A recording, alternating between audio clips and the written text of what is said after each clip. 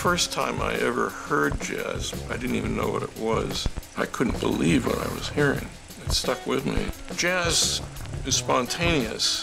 When you do science, you have the courage to think spontaneously. At the moment where you're doing the creative thinking, you have to leave everything wide open. Don't rule out any possible interpretation.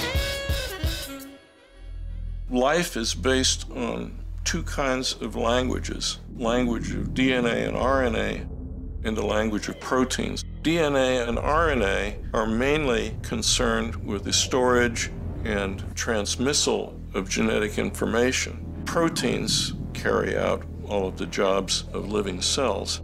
These two languages are universal. All living things speak these same languages: plants, animals, and microorganisms. All living cells need to translate the information in the DNA-RNA language into protein. And this is what ribosomes do. The approach we've taken in the last few years is to use X-ray crystallography to determine the three-dimensional structures in several different states. Mathematically, we can then reconstruct how the ribosome moves during translation, during protein synthesis. We can see now that antibiotics exploit tiny differences between the bacterial and human ribosomes.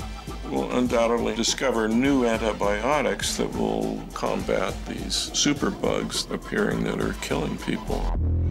Humans are one species. We're a little twig on a huge tree.